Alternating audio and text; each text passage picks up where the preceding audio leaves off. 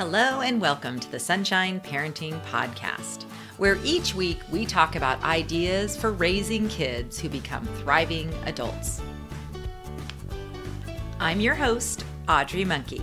I'm a summer camp director, writer, and speaker, and I've had the privilege of working with thousands of children, teenagers, young adult counselors, and parents over the past 3 decades. My husband Steve and I are raising 5 kids who currently range in age from 15 to 25. So my interest in raising kind, optimistic, self-reliant kids who become thriving adults is personal as well as professional. In episode 60, I'm talking with Andy Pritikin. Andy is the owner, director, and founder of Liberty Lake Day Camp in New Jersey, as well as a co-founder of Everwood Day Camp outside of Boston. Andy is passionate about the summer camp experience and has served as a leader and spokesman for the summer camp industry on national TV, in magazines, and on websites. He's also a huge proponent of free play, which is something that we talk about at length in this episode. I hope you enjoy episode 60. All right, well, I'm excited today to have Andy Pritikin. He's a camp director from the East Coast on the podcast today. Andy, welcome. Hi, how's it going? Good. I'm a big fan of Sunshine Parenting. Great idea. I love the fact that you're helping parents. I think that as camp directors, I have found that parents look to us like the way that they look to their pastors and things like that, like for help with the parenting. Nobody gets an instruction book, when you get kids. So, and I think it's great. So absolutely. So I have lots of things to ask you, but before we get started, Andy, why don't you just tell a little bit about where you're from, a little bit about your camp, and so that parents can know where to find you. Okay, sure. Well, I grew up, in the New York, New Jersey area. I had parents that both went to camp. I had a mom that went to camp every single summer to a little sleepaway camp for girls and used to tell me all these stories, which I had no idea what she was talking about. And then I had a dad who went to one camp for 1 week when he was a child, for 1 year, 1 week, and he said, I am going to send my kids to camp because that was the best week of my life. And then when I was about 12 years old, my dad, who was an accountant, he got a camp director as a client. And I was fortunate to be able to go to an 8-week sleepaway camp for a couple of years up in the Berkshires, and I had the time of my life. But I became an athlete. I became a musician. I became a professional musician. So I was focusing on that. I sort of forgot about camp. And then as a musician, I went and got my master's in education, so I could be able to teach music while I was trying to get a record contract. And in doing that, what do teachers do in summer? Well, many of them work at camp. So I reconnected with camp at that point. And my father had continued to gain clients in the camping industry and connected me to some serious, successful people who lured me out of teaching after 5 years. I retired as a teacher and went full time. So that was about 24 years ago. And I worked for some really successful, great people, learned about day camps, sleepaway camps. And then 17 years ago, started my own camp from scratch. And I've started 3 other camps from scratch since then, helping people start their own. And so I have this Liberty Lake, which is in a suburb of Philadelphia. And I'm part owner of a camp called Everwood, which is in the suburbs of Boston. And, I believe, you run a 2-week camp and you can accomplish a lot in 2 weeks. And I am of the belief that even at a day camp, you can accomplish a lot with 2 weeks. Once you get kids out of their own little world, out of their own little silo, into a world where everybody has to collaborate with each other and work with each other, that's sort of the way that kids were meant to be. That's the way my summers as a young child were not at camp. They were outside because my mom didn't work and my neighborhood was a camp in essence, like a Montessori camp, but it was a camp of all ages. And you learn that you don't say something stupid to the big kid. And, if you go over that ramp, it might be dangerous. You might get hurt and all that kind of thing. And I learned my lessons. And, I live in a neighborhood of beautiful McMansions on a cul-de-sac, and it's a ghost town. The kids I don't know where they are. They're in their basements on their screens. In the winter, because, there's snow up here in New Jersey. It used to be that people built snowmen and threw snowballs at cars and stuff, and I haven't been hit by a snowball in about 2 decades because nobody's out there. And by the way, I have 2 kids, and I'll say, come on, let's go outside. It's play. It's a snow day. You don't have school today. And they'll be like, I've got 30 hours of stuff on the DVR that I need to watch, So I'm a big proponent of kids being outside, of just playing, because I think that just play is really important. And myself and my colleagues in the ACA New York, New Jersey realm have been big proponents of the whole 21st century skills thing for about a decade now, about that we are not recreators, we are youth educators, and we should be teaching kids all the stuff that they're not learning in school. Mm-hmm. And unfortunately not necessarily learning at home in a lot of homes either. Yeah, absolutely. Well, I love that. The free play thing, I think that really rings true. I think a lot of us, I'm not even sure though, now some of the younger parents, I'm not sure what generation we're dealing with right now, but for sure when I was a kid, I was outside playing around with no adults in sight for most of my childhood. And I recollect I learned how to drive boats, and I was in, I had this little boat, and at 11 years old, I was taking my friends out on the ocean and pulling them water skiing.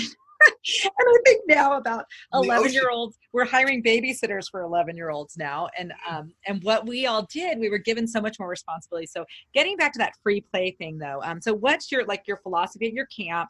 I think you mentioned before, what types of things do kids do, and how do you kind of promote the free play at your program? Well, just one last thing, just going on what you're talking about when we were kids. I think it's Lenore Skenazy had said that the cell phone, we talk about how bad it is for kids, but it's actually worse for parents. That has created a dependency for them to be able to know where their kids are at every moment. So where you and I used to go out, yeah, you were pulling kids in rowboats on the ocean, okay? But as far as your parents knew that you were around the corner playing with your friend's house, like they didn't know where you were, right? They trusted you, okay? But the cell phone has created this thing. Hey, call me when you get there. Text me when you get there. Well, how come you didn't text me? All this kind of stuff. And it's created psychosis for the parents. So anyway. Yeah, no, it's hard. I agree. It's really, I always tell people, even, how old are your kids, Andy? I have a kid that just started college and just started real life. Okay. so they're older. So yours also, I have, my youngest is 15 right now. And then I have a 17-year-old, and then my three oldest are now 24, 22, and almost 20. And the thing is that for the three older ones, they grew up, like when I took them to the park when they were little, I didn't have a phone. I think I had a phone maybe that was in my car. I can't remember exactly, but there was no text. I don't know. We weren't texting or anything like that. I think we had car phones, something. But so the smartphone has really changed for parents. And I think that it's really only been since like 2007, 8, when they became ubiquitous. And so kids who were born in like the early 2000s have had a lot different experience than our kids who were born in the 90s, mid 1990s. So I talk to parents a lot about how I think it's harder. Their job now is harder navigating these screens. I've had a much harder time with my two boys who are 15 and 17 than anything with my girls, because the stuff wasn't there. I didn't have to worry about my young girls being on Instagram because it hadn't been invented yet. So I feel very fortunate, but now we have to figure out how to deal with it. And I agree that just getting them off their phones however we can and getting them outside is one way that we're going to help our kids a lot. What I tell my camp parents is that technology is a drug, and that we are the drug pushers, and that it's up to us to treat it the same way. So yes, we're from a little bit of a different generation. We are lucky. Okay. But yet we monitored how much time our kids watch TV, right? Yep. So we should be doing the same thing with technology. It's the same exact thing. And you can see some parents are totally into that and totally get it. And remember, I'm getting kids, maybe it's the same at your camp, but I'm getting kids, this is their first time away from their parents. I'm getting young kids going off to day camp, right? And the parents have so much more anxiety than the kids have, because for them to be disconnected from their kids is just like removing an appendage of their body, right? So they know that camp is super important, not just for the kids, but for them. So my view of camp is that it is an environment for kids to be gaining these skills that they don't normally get, right? So we're talking about how to work together as a team, and how to communicate with one another, and just the independence of being away from home, how to make friends and how to keep friends. That's not like an innate skill. If you don't practice it, you don't know how to do it. And in this world that we are in now, this modern world, we're in a world where friendships turn into play dates. Oh, we're going to have a play date, as opposed to that natural thing where we just went outside and whoever was there, right? Which is funny. I used to say, people used to say, oh, how did we get to this point? And I used to joke around and say, oh, it was when the kids went on the side of the milk cartons, right? But I had a camp parent the other day, I thought it was very funny, who said, no, it's central air. And I was like, what do you mean? And he said, because as soon as they started hermetically sealing these houses, it used to be that when I was a kid, my friends would walk past the house at 8 a.m, and be like, hey, Andy, can you come out and play? And all the windows were open because, we didn't have air conditioning, right? But now, like, they're hermetically sealed, right? I had a neighbor that for about 8 months, we didn't meet them when they moved in because they had the electric garage door opener and they went right in and then boom, nothing. You couldn't make a noise and then hear, see, nothing, right? So anyway. Yeah, that's an interesting, I never thought about it, but that is really true. Like it kind of leads to that whole thing, like the whole discomfort. Like when you get too comfortable, things don't go well. It's a good analogy. Like when we're getting so comfortable just in our houses with our air conditioning, you don't meet as many people. You don't sit on your front porch and drinking your lemonade and saying hi to the neighbors. I got 300 channels on my DirecTV. I got central air. Yeah. Why go anywhere? What the heck? Yeah, that's really interesting. Let me see how they're doing on Facebook. There you go. There, I just checked in with my friends. Right. Okay, so I really want to know, you mentioned that you have met Lenore Skenazy. How do you pronounce her name, actually? Skenazy. Okay, I have been following her since way back when she wrote that first article and that led to the book, and then I read the book. So tell me about your interactions with her, how you've met her and that. Yeah, well, we got her to speak at the Tri-State Camp Conference, which I've been in charge of for many years. And it was really funny. She told a great story. Well, first, introducing her, I told a story that I'll tell you really quick about how because both of my parents grew up in New York City, right? And when you grow up in the city, you're almost like those little Chinese kids they talk about, the Japanese kids that take the school, they take the bus. When they're 4, yeah.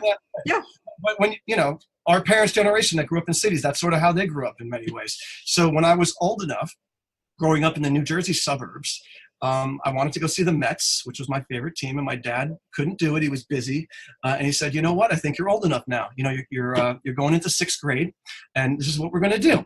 You're going to buy a round trip ticket at the 5 and Dime, and then you're going to get on the bus, and then you're going to get to the Port Authority. Then you're going to look for the Purple 7, which is the train that takes you right in front of the stadium, and then you're going to go get a general admission ticket, okay? And then you're going to go in, and you're going to go up to the front row seats, and you're going to give them the general admission ticket, and you're going to slip a $10 bill right behind it. And the guy's going to let you right in because I did it my whole life. Trust me, it'll work."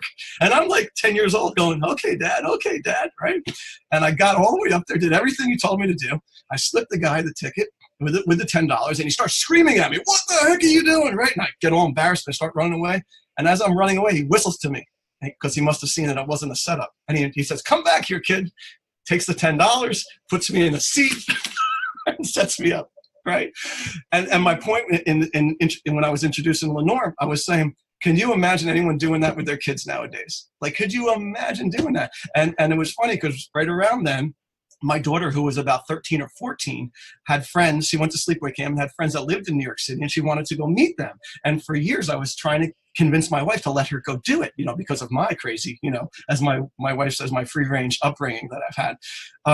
And she would never let me. So finally, I convinced her. I said, "Let me go with her, and I'll let her do everything, and then I'll just sort of watch." So she said, "Okay, I'll let you do that."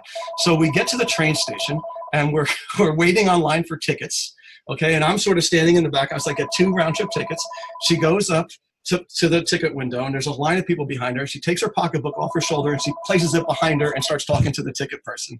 And I was like, "Okay, game's over. I failed as a parent," So anyway, I told that story. Everybody laughed. Lenore gets up there and starts talking, and she starts telling the story about one of the reasons why people are crazed about their kids and why such a hubbub got. And for your listeners that don't realize, like, she made a name for herself because her child wanted to ride the subway by themselves. Like, the kid advocated, and she put her kids in the subway at a subway station. And this is a woman that lives in New York City.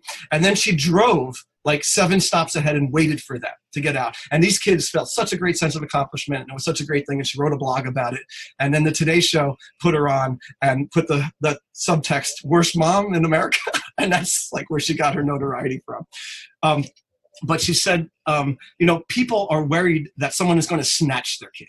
Like, that's this crazy pathos that people have, right? And if you look at the statistics, like in America, where there's 100 million kids, like 35 kids get snatched a year, right? And most of them is from your crazy uncle or something like that, right? He says, in that same calendar year, over 100 kids get run over and killed in their own driveway by their parents. There's 3 times the chance of you running over your child in your own driveway than someone snatching your kid. And just how it's immediate. Right now, if something happened to a child in Iowa, I would get a push notification on my phone. Right. That would spark whatever that negative juice in my body that starts going through my veins and get me all crazy, right?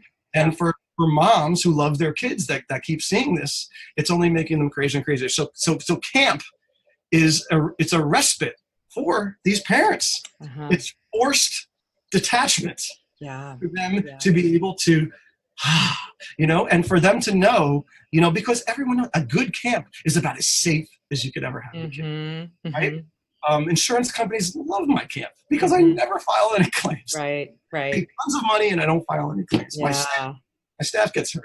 Kids generally don't. And so it's a big thing for them, for them to be able to drop their kids off. And I see it all the time in my in these surveys that I send to the parents at the end of the season. One of the questions is, why do you send your kids? What do you love about Liberty Lake? It's a great question, camp directors. What do you love about the name of your camp, right?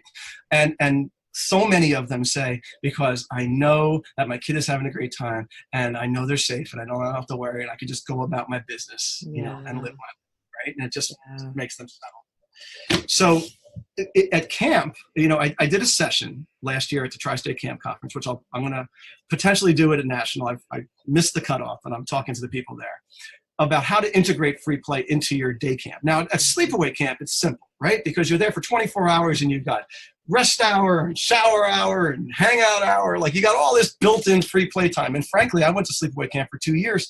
And if you say, what do you remember from sleepaway camp? It's that informal time with the kids in my bunk.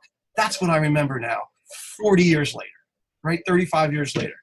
But at day camp, camp directors are so obsessed with pleasing the parents and making sure that the kids are doing something every month. So we complain that these parents overprogram these kids. And then we create day camps with these militaristic grids where they're going this, they're getting changed, they're running from this, they're going to that, and half hour this, half hour that, right? And the kid goes home, is like, oh my gosh, totally exhausted, right?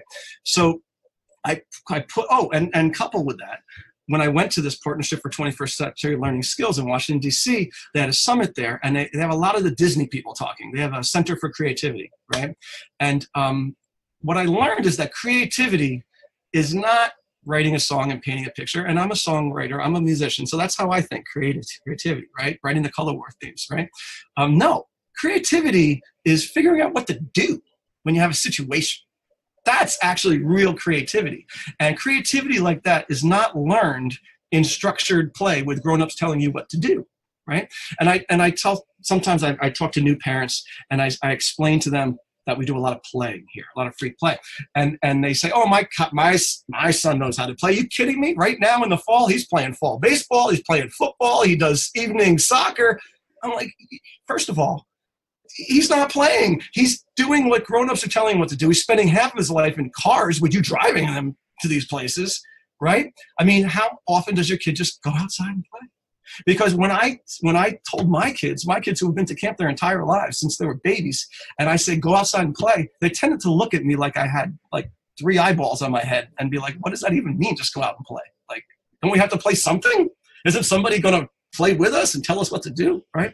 So when we integrated free play as an actual 45-minute period into our day camp across the board for all different, from preschoolers to middle schoolers, okay? Every single division, and every division's 2 grades, has a 45-minute period of free play every single day. When we put it in, it was comical that I had to explain what free play is. And not so much for the kids, but the counselors who are just older versions of these kids that grew up in this generation, same concept. I don't understand, Eddie. What do we do? In their defense, I always tell them what to do, right? Now I'm saying, line up spread out in a zone defense, okay? Choose an area, and when the kids come around you, you can play with them, but don't run anything. Let them run it. And if there's an argument, dispute, let them solve it. If it comes to fisticuffs, if they're cursing at each other, yes, jump in, of course. But free play. Let it organically happen. And for the first couple of weeks, they were so awkward and bizarre about it. And then finally, they sort of got it. And now, of course, it's one of their favorite things to do in the entire world. Sure, right? I'm sure. So I introduced this concept at this camp conference. I'm talking to this room of 250 day camp people, okay? And they're looking at me like I'm nuts. Like I'm nuts. And this woman raises her hand from a prominent camp, and says, I don't understand. Like, how do they not just start killing each other? I said, well, you have baseball at your camp, right? She said, yeah. I said, do they hit each other over the heads at baseball with the baseball bats? No. Why? Well, because, you know, there's counselors. They probably don't hit themselves over the head with baseball bats besides the fact because there's counselors there, right? They also probably because you have a culture in your camp that people just don't do that, right? Let me interject with one of the most magical things I've ever seen in a camp. I visited Banner Day Camp in outside Chicago in Lake Forest, Illinois, about 20 years ago. Because they start about 3 or 4 weeks before we start, right, the beginning of June. And they had over 1,000 kids at their camp on a given day back then. And so they had these 100 buses show up, right? And as the buses were showing up, the kids would put their backpacks down at this amphitheater area, and then they would just play until all the buses were here, right? So for a good 20 minutes, all throughout the camp, there's hopscotch, and there's jump rope, and they're shooting baskets. Now, they're not doing archery or gymnastics, okay? But they're playing, right? And they're hanging out, and it was the most beautiful thing I had ever seen. It was like a Norman Rockwell painting of how kids should be, right? And where were the counselors? Well, they're scattered all over the place because they're coming in on the buses at the same time too. And trust me, I was having heart palpitations because I wasn't used to seeing this kind of situation with like minimal staff. But the kids had great decorum, and it was the most wonderful thing. And then all of a sudden, once all the buses were here, they started playing like Wagner, like da, da, da, da, da, and then all the kids just like, whoa, and they all ran to the amphitheater and sat down in their seats. But for that 20 minutes, I was like, holy mackerel, I want to do that. That's what I want to do in my camp. How do I make that happen? And you have to be very intentional about it. You have to intentionally put in free play into your thing. And for day camps to have any issues with it because of supervision and stuff like it is totally unfounded. And not only that, my day camp friends who are listening, it's the cheapest activity you'll ever run in your entire life because it's free play. They're playing on playgrounds. They're in sandboxes. Like they're playing tetherball, Gaga, Foursquare, things like that. They want to do that. Kids want to play in that playground kind of vibe. It's a natural thing to do. And they love those playground games, by the way, because they're not so finite, right? Basketball has one set of rules. This is how you play basketball, okay? But wall ball and Foursquare and Gaga, you can make it 29 different versions of it and have the kids put their creativity into it. And those kind of games also create conflict. They just do. Hey, you got hit by that ball. No, I didn't. Yes, you did. Wait, no, I didn't. Wait, hold on. Hey, didn't he get hit by that ball? And all that kind of stuff. And then they have to figure that out. And for a camp like mine, where one of our start points is integrity, like we preach like how you get out of those situations and how do you come to the realization that you might be wrong with that. And you got to take other people's words for it and stuff like that. So anyway, I'm here to tell you it can be done and it can be very successful and that kids really, really enjoy it. And it is the natural state of children. Yeah, absolutely. What about for parents, like in their neighborhoods? Like what would you suggest for parents who are wanting to bring some free play back? Why couldn't they do the same thing if you had another family over or something? Just kind of send the kids out and say, play. No, and so many parents tell me the same thing. They tell me, just like if you follow Lenore Skenazy's play blog, whatever the heck it's called, Let's Play, I think it's called. They talk about these other parents who don't believe the same thing as you believe, who are like militant about like calling the police and reprimanding you and making you a social pariah because you let your kids just go out and play. And I hear this all the time of families whose kid would have to walk 7 blocks to get to the playground, and the cool mom who's like, well, that's fine. He can handle that. He's 8 or 9 years old. He can do that kind of thing. And then all the moms in the neighborhoods who are the helicopter parents who think it's child abuse for you to do that. And I think that there's this weird thing right now in society about, But what if you just find, see, to me, I feel like if you could just find a few like-minded families, in your neighborhood, at your school, who will, you guys come up with guidelines and say, hey, I'm fine with our kids like going to this park or doing this thing or just playing on their own out in the backyard or whatever it is. I feel like there are enough people who would really want that for their kids. I mean, when you think about now, like we were talking before we recorded how people love camp so much because they want so much for their kids to have that just experience of being with friends and being outdoors and just playing a lot. And so I feel like parents could figure out ways to recreate that at home, even if it's just your backyard or I don't even know the yard, even the street, if it's a quiet street. Yeah. Hey, we said it before, Audrey, right?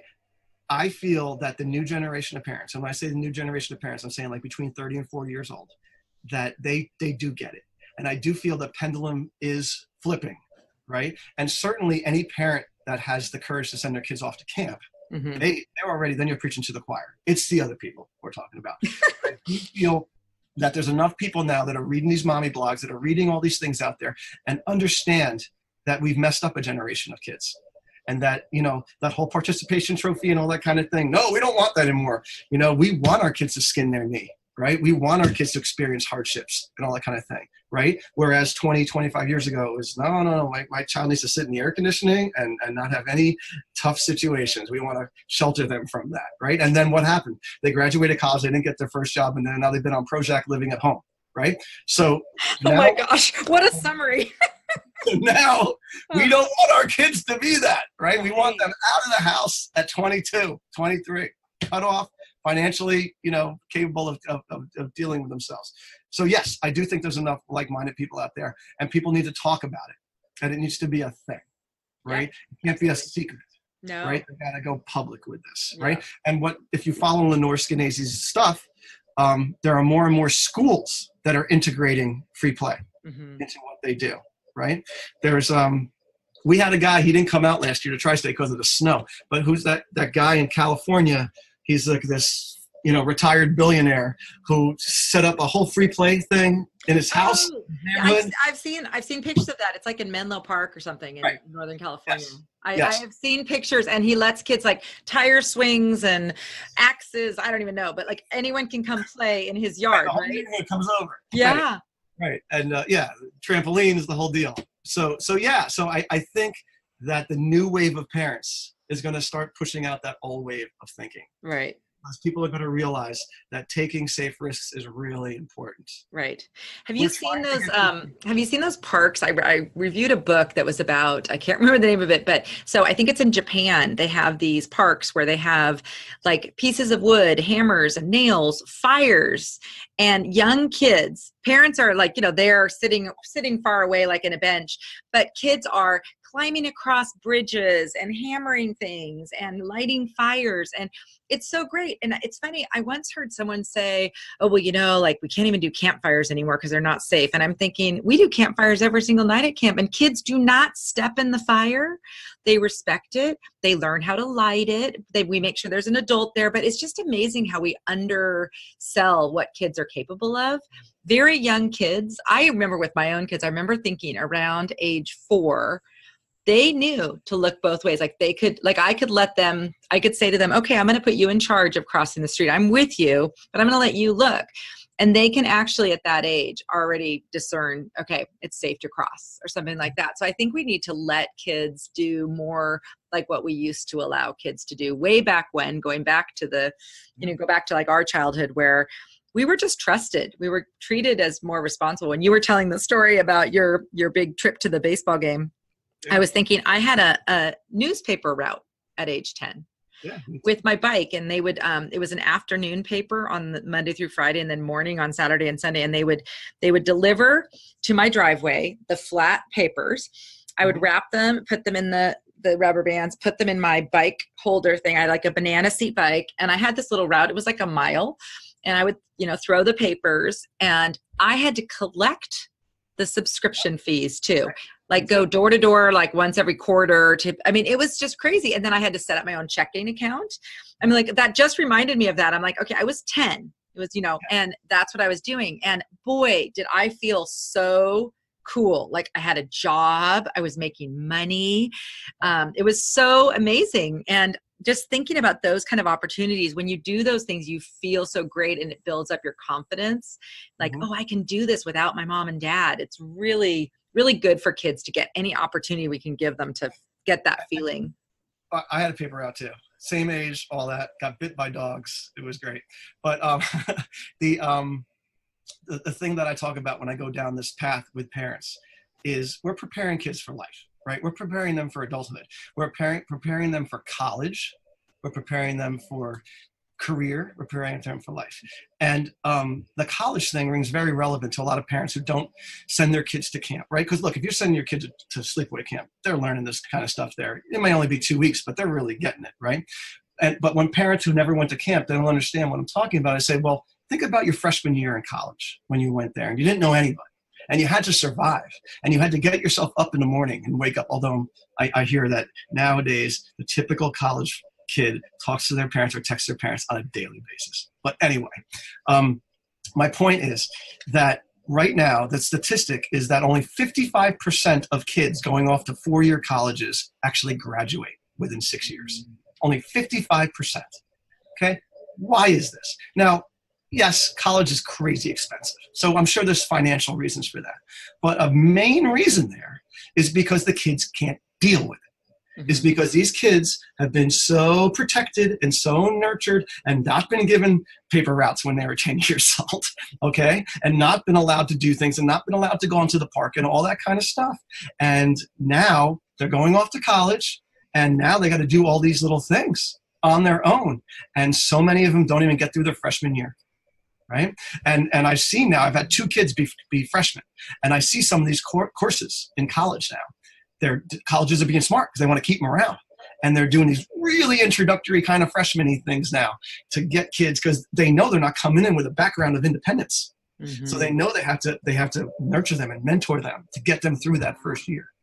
But I think you're right. And I know that, ACA is doing this big study now, but I know what they're going to find because we know this anecdotally and from our own kind of in-camp research that kids who have had that experience of going to camp have better skills at problem solving, doing things without their parents. And I really do think for us, because they don't have their phones and they can't call their parents, they learn to rely on their friends, rely on other trusted adults, which is a really important thing. And I know you probably read How to Raise an Adult by, why am I blanking? Julie Lythcott-Hames.